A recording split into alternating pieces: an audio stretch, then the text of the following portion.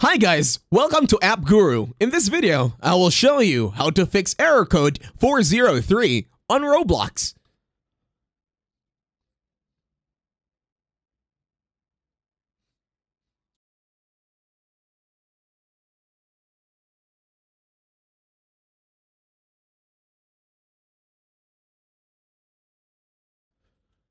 To start this tutorial, tap on Windows button plus R button in your keyboard to open Run. In here, you're going to search for %appdata% and click on OK. When this folder shows up, you're going to click on App Data.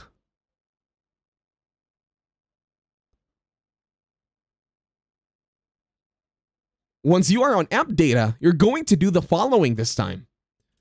You're going to open the folder that says Local. Once you're here, you're going to scroll down and then look for Roblox. Once you find it, right-click on Roblox this time. And then click on Delete.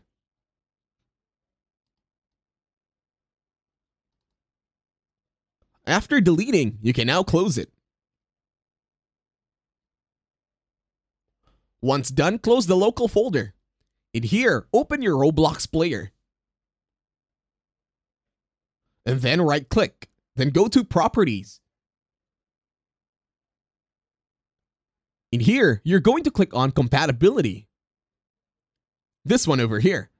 And then click on Run this program in Compatibility Mode 4, depending what OS you are using in Windows.